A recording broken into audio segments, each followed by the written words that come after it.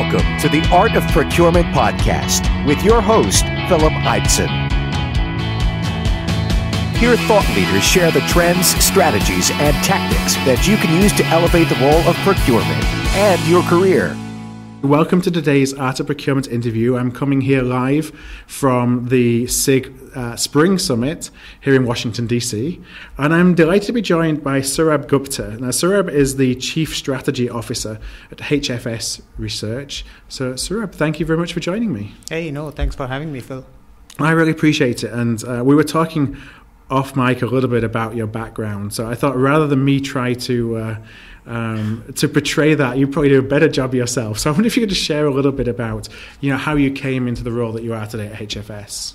When I was born, I thought that I'll join HfS. No, I'm yeah, joking. Exactly. I'm joking. You had a long set desire to come and take this position. Look, I've been in this industry, call it the global services industry, call it the digital operations industry for a very long time now. And I've been in all different sort of legs of the stool. So I started my career as a software engineer with a service provider. I then got an opportunity to be an analyst, and there was at least this was way back when I actually started a procurement outsourcing research, and then got into a lot of other at that time we called it BPO stuff, from finance and accounting to HR to banking and all that kind of stuff. I then got into consulting, the sourcing advisory space for a long time, working with a lot of clients. Sort of think through how to select vendors and working with the vendors of thinking through how to go to market.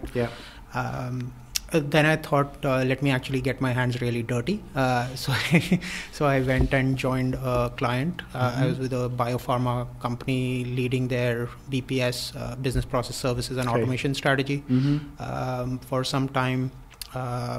I then thought the only piece that I'm missing is being a service provider. So I did that. I was heading up strategy for the CFO services at one of the service providers. And then given all that experience, I thought, what is it that I really want to do in my life? And I thought being the analyst was the most fun, especially in today's world, which is, I call it the VUCA world. It's volatile, it's uncertain, it's complex, it's ambiguous. And I think being an analyst is not only safe, but it's also interesting. You got to try and make some sense of all that. Make some sense of all of it, and talk to a lot of interesting people. And I looked around, and I know Phil first from a very long time, and I thought that's one analyst firm which actually looks at the future than looking at the past. I'm not saying we'd always be right, but at least we try and give market some direction. I thought that's the place to be, so that's how I landed. Yeah, and I've been following Phil on the blog for I don't know how many years. It feels like 10 plus years or so. So it's actually amazing to see what he's built over that time and how that's grown. Probably the most important question I had today, because it was on your bio. Who do you support? Which you said in your bio, it's there was a passage about you're a European soccer supporter. So I guess the most important question for me is, who are you following? I was an avid fan of Manchester United, and I'm not sure anymore if I should or should not. So I'm actually looking for a team that I should support avidly now. I know some of my colleagues support Liverpool, so I want to be the devil's advocate and support somebody else. But I'm still looking for it. You just support a low-level team like me, and you never win, so you never have any expectations to win. So you just stick with them. One of the questions I had as I was thinking about kind of directions for the conversation today was to understand a little bit about what goes into writing a research report, because it's something that, obviously I've read tons of research reports. I'm sure that most of the people listening to it have, but we don't necessarily know what goes into the building of a report. So I just wonder if you could share a little bit about kind of the process that goes into that end result. So I think the for me, the even more important question is, what is the topic that you want to write a report on before you get into how do you write the report, right? Because being an analyst in today's world is a very hard job. I know everybody says that their job is the hardest, but I think our job is hard too, because if you look at it, everybody's a thought leader today, and nobody has the attention span of more than 30 seconds, right? So coming from those two angles, the first and foremost thing is what is the topic that you want to write about, right? That will not only get the viewer's attention or the audience's attention, but has a hypothesis that is provocative out there that people want to sort of talk about. So I think that's the first step, and there's no science to that I've been able to come up with. It's sort of a lot of your gut feel. And talking to a lot of people. Talking to a lot of people. What they're interested in learning about. It's a little bit of push and pull in my way. And I think that's what we spend a lot of time is designing the research agenda, right? So what is it that we should write about? What is it that we should not write about? Because you can cover pretty much anything under the sun. So I think that's the first step, is designing the research agenda. And then once you have that, we follow what I call a hypothesis-led approach. So given that we are out there in the market, and that's one of the things that should differentiate a good analyst versus a good journalist, is that an analyst should have a point of view of his or her own. So you need to have a hypothesis. Once you've got that hypothesis, then you go in and collect data from multiple sources, right? It could be, given I'm talking to the art of procurement, it could be through RFIs that you roll out. It could be through client conversations. It could be through other market participants.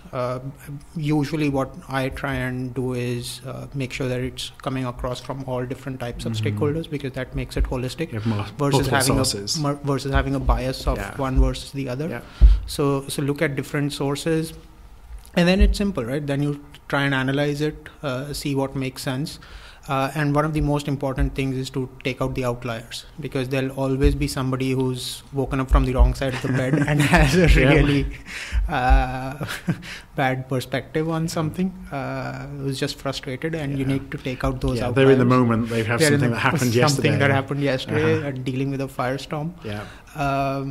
And then present a balanced view, right? I think that's also important. So whenever we're trying to do it, we're not just focusing on the strengths, but the challenges as well. And those are the 3 or 4 sort of best practices, right? I don't think there is it's not rocket science. At the end of the day, it's what do you decide to write on? Do you have a strong hypothesis? And how much effort do you put in to actually validate that hypothesis or prove it wrong? And try and be objective, not have any bias. Right, and I think that not having bias is so important as well, and it's something that sometimes it's unconscious. We don't realize there is, but it's something we struggle with as well in procurement. Just from a sourcing event, for example, we want to make an evaluation on data, but there's always some biases that may exist in terms of what we really think, and maybe it's our own hypothesis, and it's difficult to strip that away from making an objective decision. So I wonder, as you build a report, how do you make sure that doesn't inform your results? That you've taken that bias away. So one is the go-to-market that you have as a firm. So we at HfS are very clear that we are an analyst firm. We are nothing else, right? So, and I think that's important, right? Because a lot of times you have these 2 or 3 roles that you're trying to play in the market. And even then, if you try and create Chinese walls between one versus the other go-to-market, there is a perception. Even if it's only perception. Even if it is only a perception, but perception matters, right? It's not something that you can trivialize. So I think we are lucky in that sense, or you could call it strategy, that we are an analyst firm. And that's all that we are. That takes care of some part of it. The other part of it is that everybody is our client, right? So we have service providers who are our clients. We have enterprises who are taking those services from our service providers who are our clients. We have advisors and other influencers who are providing advisory services who are our clients. We have industry associations, SIG being a good example, who are our clients. So I think that also nullifies the bias, because you're not trying to please one set of stakeholder versus the other. And anything you do to damage a relationship in one or the reputation. You can say either we can be completely unvarnished, or we're trying to please everyone, right? Which both ways you're trying to take out the bias. And then I think the third and perhaps the most important thing is to have a one-to-many model, right? Not have either your revenues or the way that you're measured so significantly impacted by one organization in either of any of these stakeholders that there is an inherent bias that comes in, right? Even if you're trying not to. So I think those are some of the things so I think the bias really comes from the go-to-market, despite what people say. But I think it has to be the strategy, right? Of how do you go to market and what is your principles and how do you make money? I'll be honest, we are all in the business to make money, right? So we're not doing academic research. But how do you make money is important. Yeah, and how is that informed? So when I think of HFS, you actually mentioned it in your introduction. You're always kind of looking to the future, as opposed to what's happened in the past isn't necessarily a predictor of what happens in the future. Not anymore. No, and so a lot of that obviously today comes down to technology. And digitization. And digitization, I think, is a term that we're bombarded with. I had an interview earlier today talking a little bit about that topic itself, what's hype, what's reality. First, before I even go there, I'd like to know from your perspective, is digitization a thing, in terms of it's something has fundamentally changed, which means digitization is different from anything that has ever happened before? Or is it just the continued evolution, perhaps, of technologies that already exist? It just has a new wrapper, it just has a new marketing name to make it sound interesting. Yeah, perhaps there's a little bit of hype around digital because anything that you put a digital as an adjective before it gets a lot of viewership and all that. But I think it's real also, right? I think we are... I think the digital fog that's been in this industry is starting to lift. It's not lifted completely. It's still a little hazy, but it's starting to lift. And I think to your question, we actually interviewed about 100 C-level folks recently and asked them the same question, right? What do you mean by digital, right? And it was a very interesting answer, right? So about a third of them said that it's about technology, right? It's about technology investments, right? As you also mentioned, all different kinds of technology investments. But 2/3 of them, which is pretty significant, said that it's actually not technology. It's about creating an impact, and the impact that they said was around 3 things. So one is impacting the customer experience. The second one was creating new streams of revenue. And the third one was aligning or harmonizing our internal operations. So I think that's a good definition of digital in my mind, which is how can I create an impact of either customer experience or creating new revenue streams or aligning my business operations better through the use of technology, right? I think so. If you amalgamate these results, that's I think is a good definition of it's digital. Interesting and actually encouraging to hear that so many of the people you talk to kind of think of it in that way, and that it's about driving outcomes and having maybe new ways of driving outcomes as opposed to I got to go and buy the latest technology for the sake of buying the latest technology. Yeah, but I'll also say that if you go, so this was a C-level suite. If you go down, this becomes less and less evident. Not quite as obvious. This becomes less and less evident, and I think that's a challenge that we as an industry need to sort of. You should educate your audience around that. Yeah, the fact that it's there's one. We think of technology sometimes as being like the silver bullet, and you have to get the fundamentals right, and the fundamentals being what are you trying to achieve, what are you trying to accomplish, but also the processes that you use today. There's no good in trying to make something that doesn't work more efficient through the use of technology, for example. Yeah, no. In fact, in the same survey, the 2 biggest barriers that people said of us becoming, in quotes, digital was culture, and 2 was mindset or legacy mindset. Interesting. Nobody said anything else, right? Probably the third was talent, lack of talent. And none of these has to do anything with technology. No, it's all internal, as opposed to the tools being out there. I wonder if you could explain what digital OneOffice is. So it's something I see a lot from HfS. It's something that I think Phil and the team kind of crowned as it's what's helping to drive a lot of the movement around digitization. But I just wonder if you could share a little bit more about it for folks who may not have seen that term, or maybe haven't really dug deep to understand kind of the positioning or the hypothesis, I guess, that that is informing that. Yeah. So I think digital OneOffice is our concept. Is what is our, you can call it our purpose of life in a way, around which we are organizing our research, around which we are organizing our team, around which we are doing everything. And essentially what it says is that for too long we've talked about all this front office, middle office, back office, left, right, center, all that kind of stuff, but there is only one office that matters, right? And that is the office that focuses on the customer. Yeah. Right. Call it customer or employee or vendor or stakeholder, right? So I think that is the concept of OneOffice, right? Wherein you need to collapse these barriers of front, middle, back, and just focus on the customer experience. And the way to do that is not organizational restructuring, because we've all talked about these things. It's not a new concept from that perspective, but the only way that people attacked that was organizational restructuring and created enormously complex org structures which were never going to be sustainable.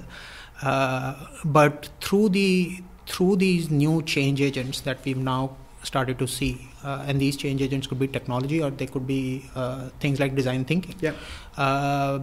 You can actually integrate these silos. And that is what this digital OneOffice talks about, right? Is that you have a customer-centric front office, you have all these support functions, but you need to have a digital underbelly which has automation, which has cloud, which is secure. That is the infrastructure of connecting these two.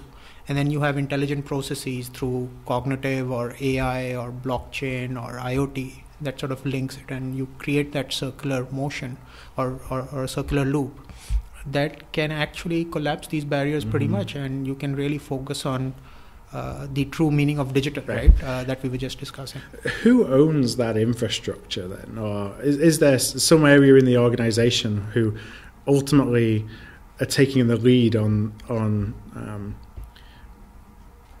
building infrastructures like this, that support that notion of digital? Or is it each one of these siloed organizations which we're trying to break down the barriers, but they still own a part of it, and there's just something that's bringing it all together? Yeah. So first thing that I'd like to point out is that this digital OneOffice is more a concept.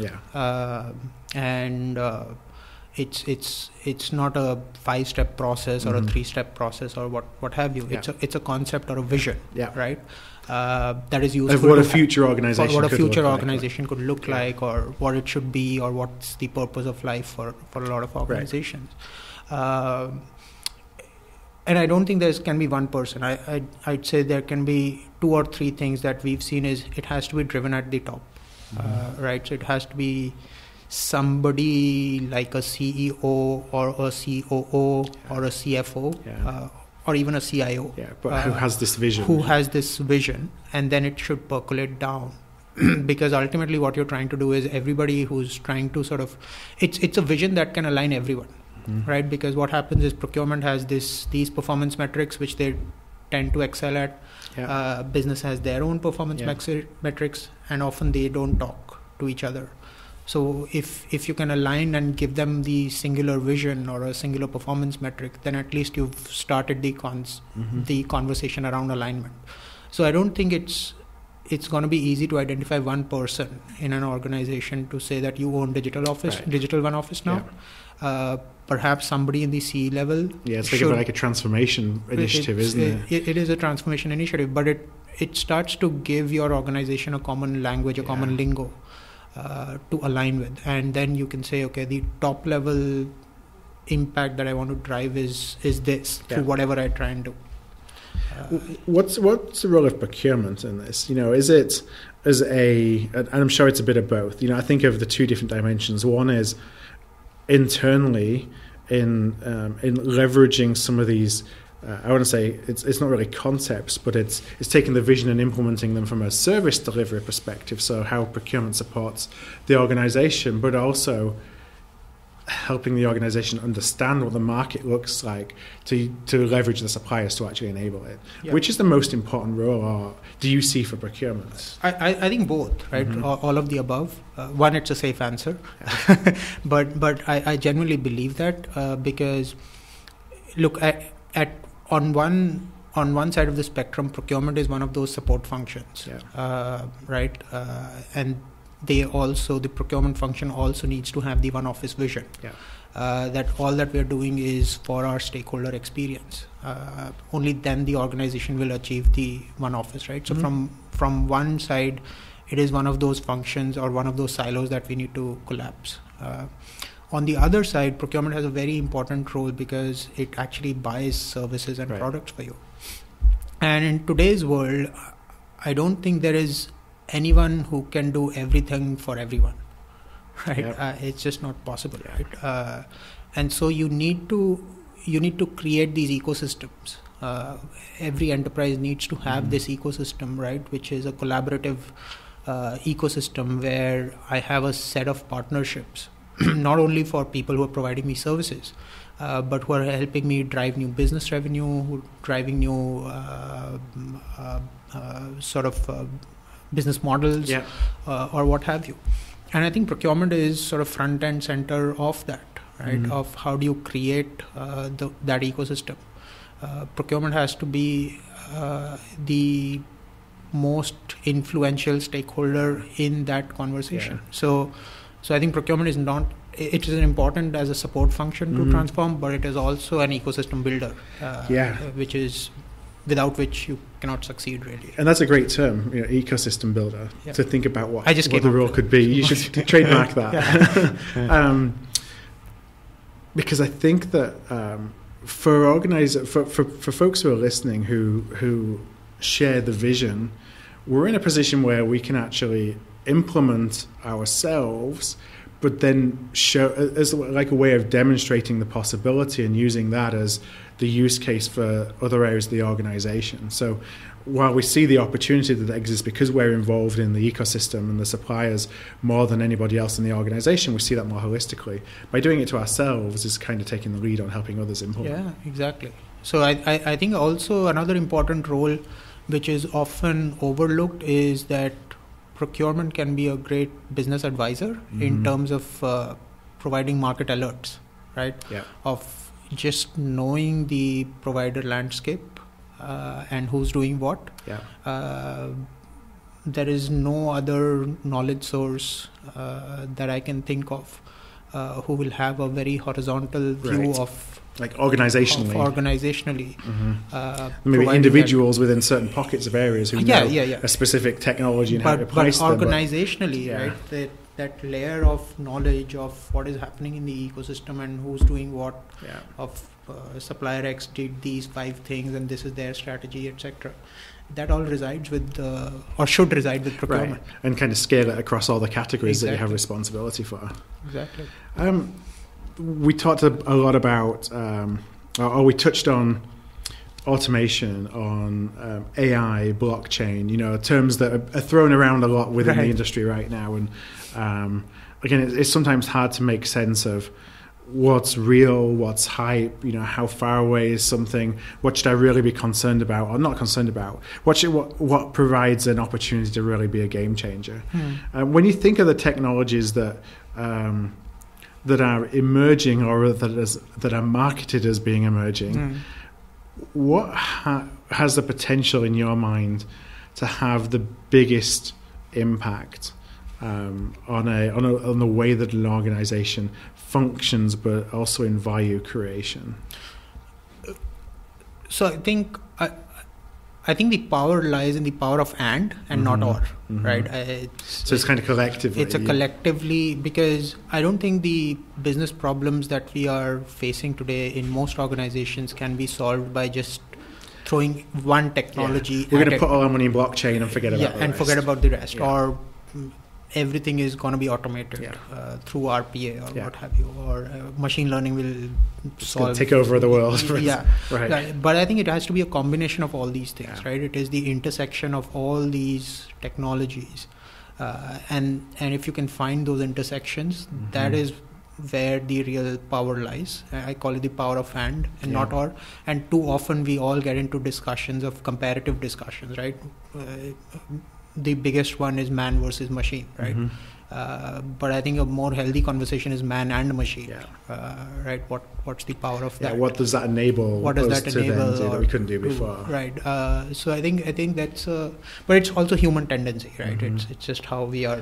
You kind of compartmentalize as well. You try and compartmentalize all of them, and then because maybe the complexity across each one of the technologies, you seek to only learn about one and to learn more about one than the others, so then you can feel as though you can at least talk intelligently about it, as opposed to looking at them more holistically. Exactly. And I think organizations should take, given how rapidly technologies are evolving, because who knows, we are talking about blockchain as being the out there thing, but I've been asked this question on what will happen when quantum computing matures, what is going to be the impact on blockchain of that, right? Honestly, I don't know, right? But the one thing that I think most organizations should try and do when dealing with technologies is look at a 3 horizon sort of a strategy.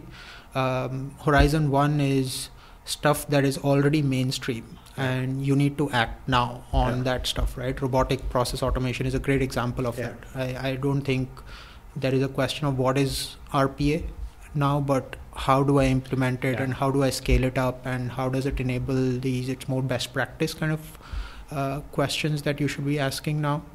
And if you're not, then you're becoming a laggard, to be honest.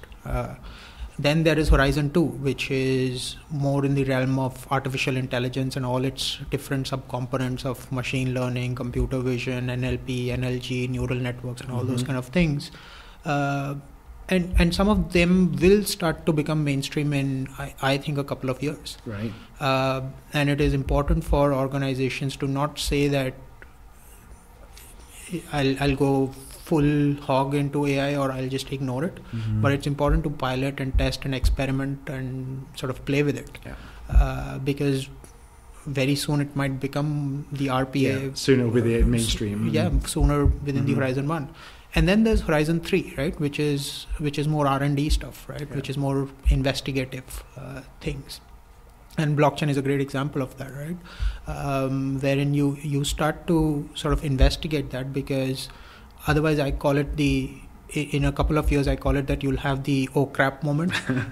Right? Oh crap, I wish I had done something about blockchain 2 years back, and now it's just too late to the game.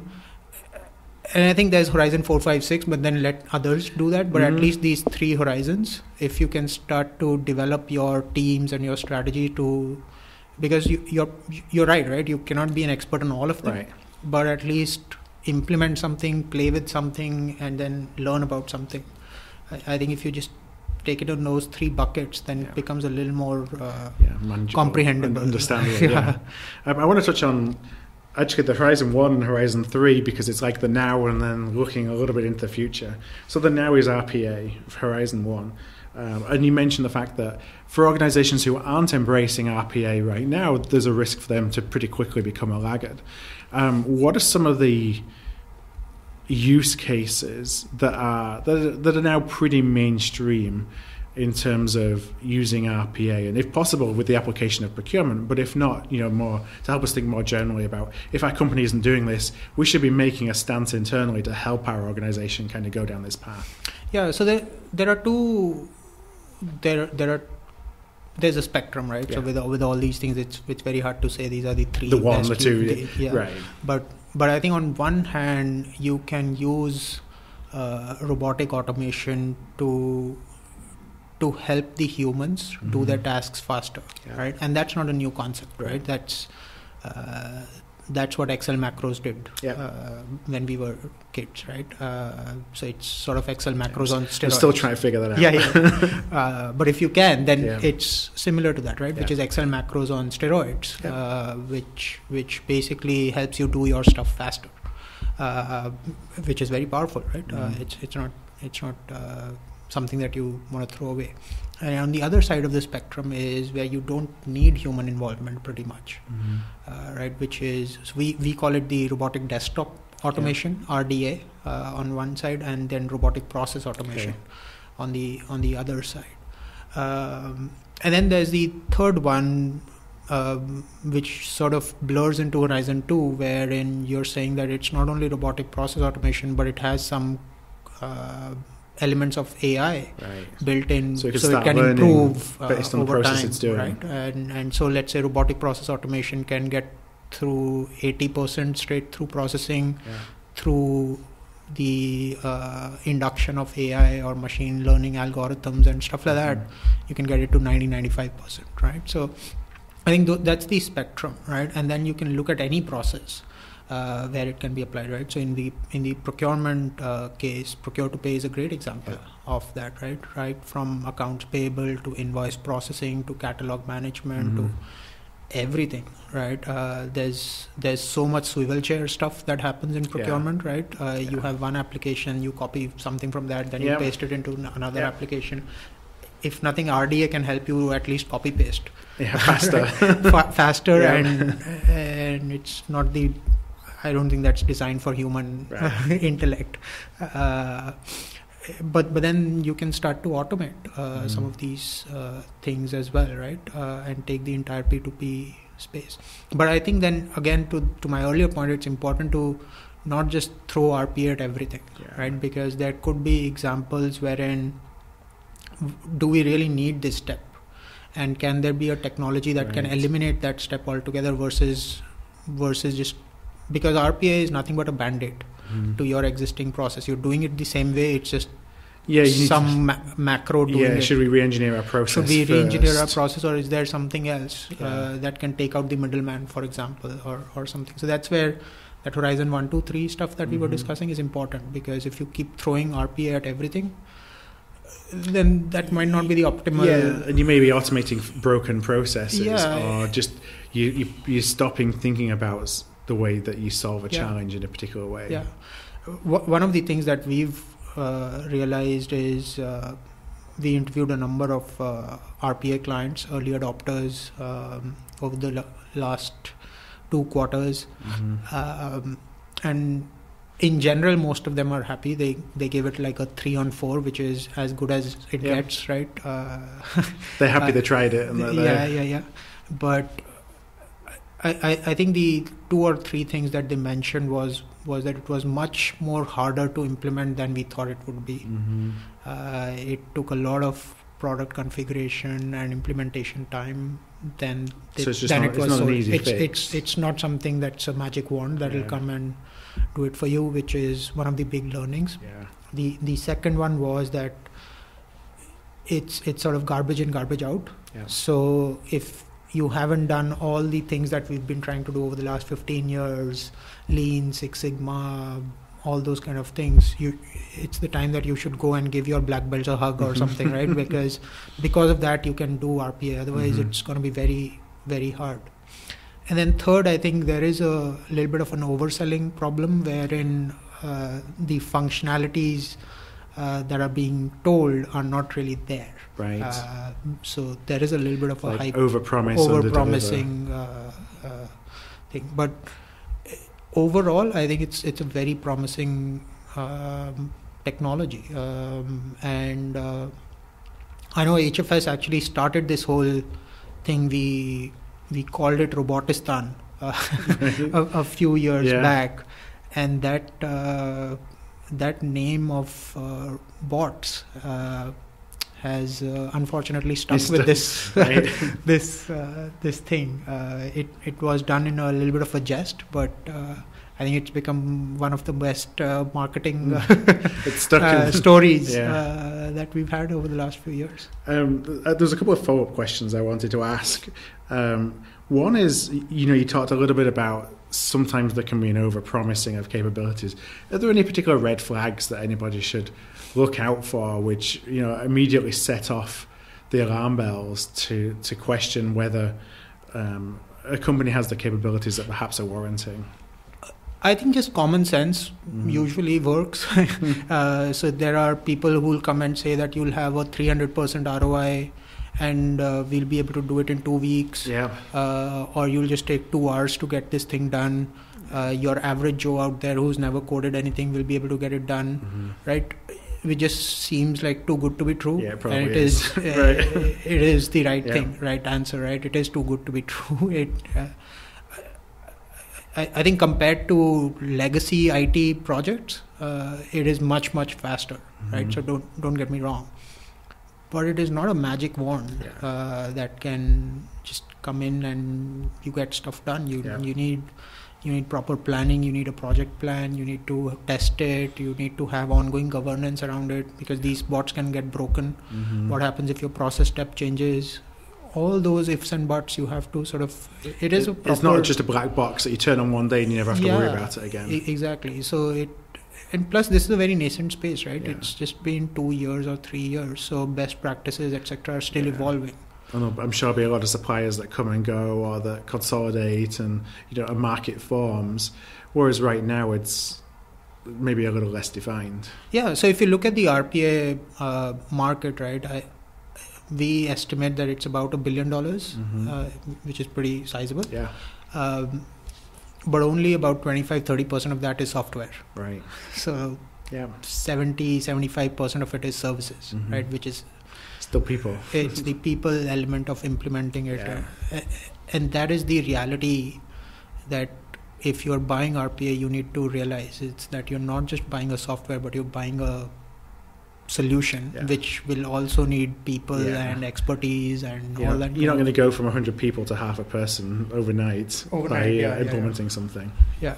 And the other question I had was around, you talked about the survey and the interviews with early adopters. I just wondered if there's anything that kind of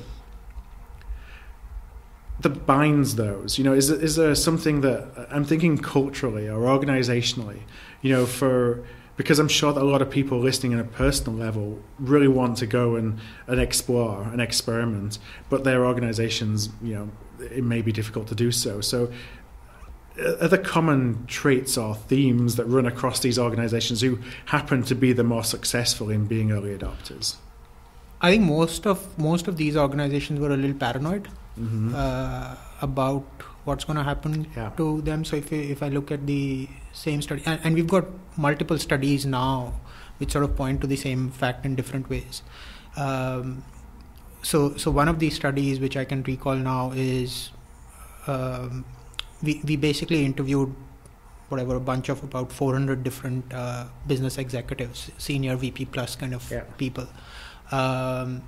And then we knew their enterprises, right? So we could actually classify them as these are the ones which are performing well on revenue growth and profit margins versus these are not performing that well, right? So we basically segregated them as top quartile, bottom quartile, right? And we asked them the same questions, right? And the people who said that, I'm super worried that digital disruption will change us or will not survive, or our culture is not good enough, or we need to be really doing something urgently, we're not doing enough, versus people who were a little more complacent, that no, I think we're doing digital disruption will happen to others, we have a solid thing, we are growing, etc. The more paranoid people or folks were the higher performers. And they're embracing it and wanting to, because they fear the impact of not doing it. So I think being a little maniacal or paranoia is a good thing. Now it's how you channelize that also is important, but it is a good thing than just being sort of a deer in the headlight, right? Kind of waiting, and then all of a sudden it comes up and it's a big, it's something to be addressed immediately rather than kind of getting ahead of it. So I think the other traits that you can think of are these are more risk-taking organizations, etc. But that's obvious, right? To even embrace something like this, to experiment. And I think the other thing was there was a tone from the top that is always required. I think it's very hard to do it bottoms up if you're looking for real change. So tone from the top, having a real earth-shattering moment, right? In terms of either we've been divested or we've been acquired or there's a big leadership change or something. Some event of some sort. Some event which catapults the whole... existential crisis or something. Exactly. Is sometimes helpful. Yeah. I know it's coming up to time to wrap up, but I wanted to talk a little bit before we finish out on the third horizon, which is on blockchain. And obviously it's talked about all the time in the news. Right. How far away is blockchain, do you think, from being something that is a technology that is really going to start having an impact on how an organization operates? Not that far, actually, right? So I think most of the stuff that we've seen in blockchain... So first of all, I think I'd like to clarify that there is this cryptocurrency stuff, right? Which is Bitcoin, which is all what the frenzy is about, of how do you get rich quicker. How we went from everyone became billionaires and then lost it all again overnight. And then there's a more serious conversation around enterprise adoption of blockchain as a technology or a change agent, right? Yeah. So if I leave the first one aside, because I'm no financial advisor to tell you which the underlying Bitcoins, technology of blockchain. Yeah, but if I go on the more serious conversation, then I think the last... It really started to happen in 2016 in my mind. Before that, people were just saying what is blockchain and these are the 3 simple ways of defining blockchain and understanding it. But I think 2016 onwards, we've seen, I think, blockchain tourism starting to happen, right? Where people are going to all these solution providers and service providers. And I love that term. So it's basically tourism, right? Can I touch and feel it? Can I actually see it? What does it look like? Is it beautiful? Is it bad?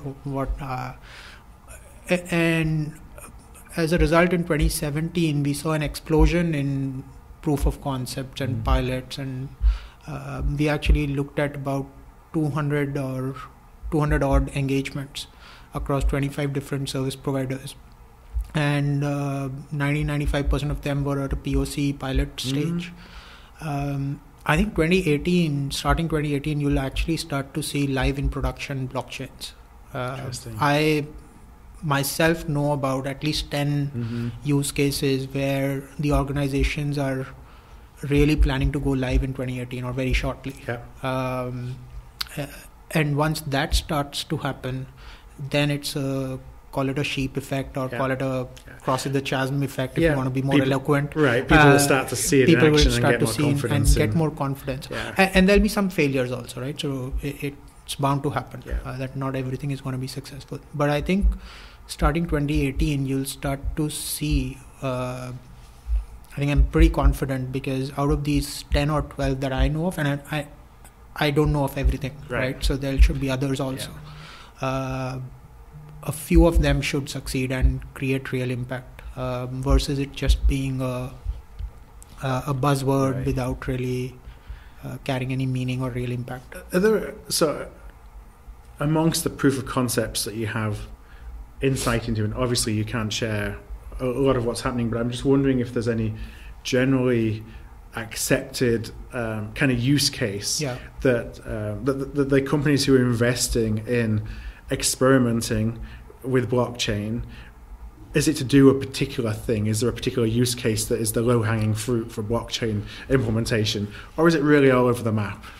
No, I think the use cases right now, it's all over the map. Right? It's every use case is a blockchain use case, but I think you'll start to find use cases becoming more consolidated and getting more defined. And obviously, financial services is the leader in this segment, given their deal with money. And so, for example, payments is the biggest sort of use case for blockchain. But I think some of the more interesting blockchain use cases are global trade finance, because right now you have a plethora of participants that need to come in to actually make. So if, let's say, I need to send some money to my family in India, and if I actually follow that money trail, there are at least 10 stakeholders that touches that transaction. That you're paying a transaction fee to. That I'm paying a transaction fee. It's slow. It still takes, if it's a decently large sum, it still takes a couple of days to get there. With blockchain, it can be pretty much real time, with complete transparency, with complete auditability, with all that kind of stuff. With less transaction costs. Practically zero. So the other one, which is outside the financial services, is supply chain. So provenance tracking is a huge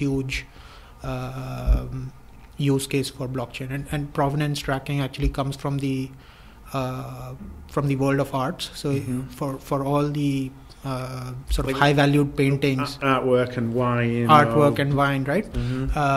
Wherein you need to know exactly where a Michelangelo was from X to Y date, and then who bought it, and then exactly everything needs to be, it was just recorded on paper or somewhere, hopefully, because otherwise you cannot really prove the authenticity of it.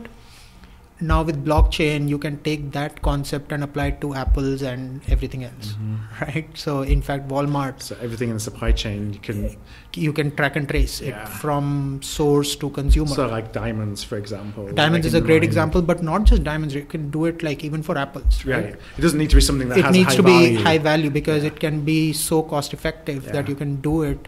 Walmart, for example, that's one case that I really like, is doing it in China. Testing it out where they can actually source maybe apples or some perishables from the farm to the consumer. So if, let's say, a consumer, if I eat an apple and say, oh, there was a worm in it or something, and I report it to Walmart, then they can find where it came from. They can find where it came from. Right now, and the journey that it took. And the journey that it took. Interesting. So there's a number of, we can have a one-day conversation on this, Phil, but it is real. There's still a lot of hype around blockchain, but it's starting to get more and more real as we speak. So what should, and I guess this for time has to be the last question, but what can the, I hate to use the word average, but and I think of myself as the average kind of consumer of information on blockchain and where things are going. Not people who aren't involved at the cutting edge, perhaps on proof of concepts, but what should we be doing to make sure we keep informed so that we are able to recognize when the time is right to start going from a concept to something that maybe I want to influence my organization to try as a proof of concept?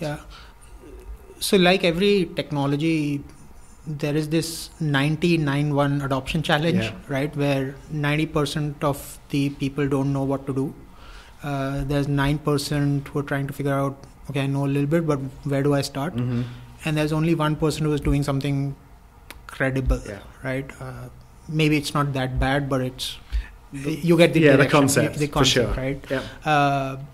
And I think it's really learning from the next body. So if you're in the 90%, first of all, acknowledge that you're in the 90%, right? Don't say that we are in the 1%, which you did beautifully, right?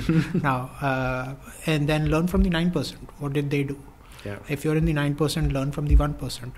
And the 1%, they have to be the pioneers, right? They have to figure out something. But they've made that decision that's what they want to do. But for the 90 and the 9, there are enough people that you can talk to and learn, and they're getting more open to talk, so to share their experiences, and see where to go. So I think it's, and I'm certainly always on the lookout as well for listeners of the show to find use cases now, so we can start sharing some of those, because that gives people then the confidence of maybe going and trying and doing something on their own. Well, Saurabh, I want to thank you so much for joining me today. If listeners would like to reach out, connect, or just learn a little bit more about HfS, where would be the best place for them to go? Our website. So we have a weird model wherein most of our research is available for free download. You just have to give in your email ID and you can access pretty much a lot of it. And then you will have my contacts and my team's contacts and everybody else's contacts. Just feel free to reach out to us and we'll see what we can do to help you. Okay, great. Well, what I'll do is I'll include the link to the website on our show notes page for today's episode. That's going to be at artofprocurement.com/HfS Research. That's artofprocurement.com/HfS Research. One last time, Saurabh, thank you for joining me. Hey, thanks a lot for having me, Phil. Thank you. Thank you for listening to another episode of The Art of Procurement. To find an archive of all past episodes, you can go to artofprocurement.com/episodes. And to ensure you never miss another show, go to artofprocurement.com/subscribe.